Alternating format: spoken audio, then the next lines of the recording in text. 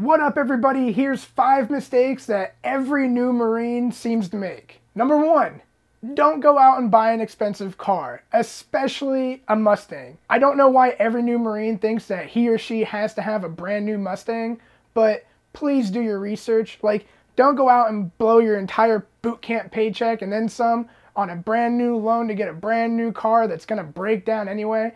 And look into interest rates. If you go out and buy a new Mustang that has a 25% interest rate and you just blew all the money you have on it, oh my God, that's gonna give your staff sergeant a heart attack. Buy one that gets you from point A to point B and doesn't break the bank. Tip number 2, don't wear moto gear everywhere you go. When you get out of boot camp and when you get out of MCT, you have the ability to buy a lot of moto gear.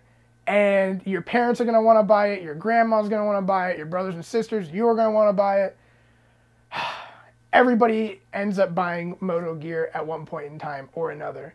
But please don't go spending like $500 on a sweatshirt and a t-shirt that says the few, the proud, the Marines. Because I've seen it happen where people spend $500 or $600 on this stuff and then they never wear it again. Truth be told, if you wear an Eagle, Globe, and Anchor shirt everywhere you go, other Marines are going to make fun of you so hard, so hard. And then years later, you're going to look back at those pictures of you and you're going to be like, what was I thinking? Just try not to buy too much moto gear, and please, please, please don't wear it out in public. When you first get out of boot camp, you are extremely cocky, and you get 10 days of what's called boot leave.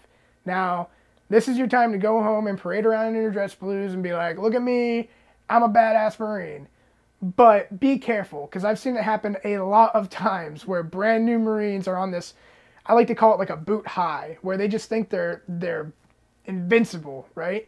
And then they go to the club or they go out to a bar and they get their ass kicked because they're extremely cocky to somebody that actually knows how to fight. Like, yeah, you know your tan belt martial arts, but that's not going to get you very far in a bar fight. So please, don't be too cocky. I know like that's really hard for new Marines not to do. Like, I know you're a badass. I know you just got the Eagle, Globe, and Anchor and you're a Marine now.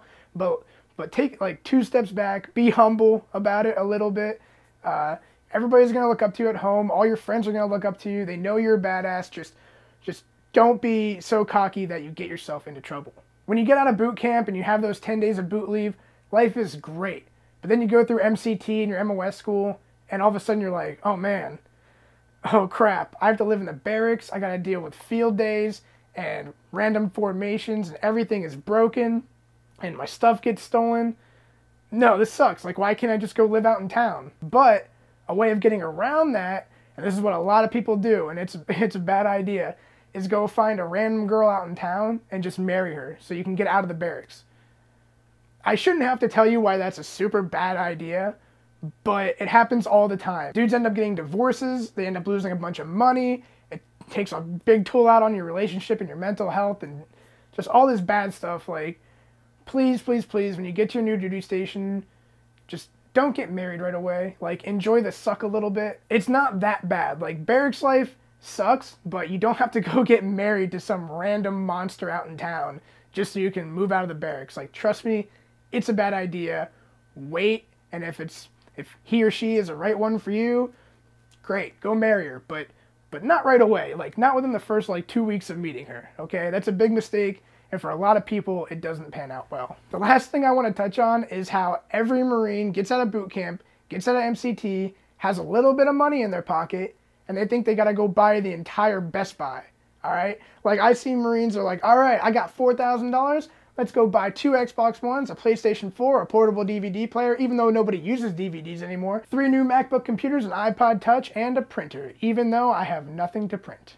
A lot of new Marines never had to, like, budget before. They never had a bank account, maybe some of them never even had a job. So all of a sudden they have all this money and they want to go buy electronics, but you can't really do that. Like, that's a good way to go into debt, to lose all of your money, and then just bad things come of that. So yeah, treat yourself a little bit, go buy a new computer, maybe go buy a new Xbox One or something, but don't go breaking the bank on brand new electronics, because that's a good way to lose all that hard-earned money that you got while you're at boot camp, MCT, and MOS school. Well, that does it for this video, guys. If you enjoyed the video, please subscribe to my YouTube.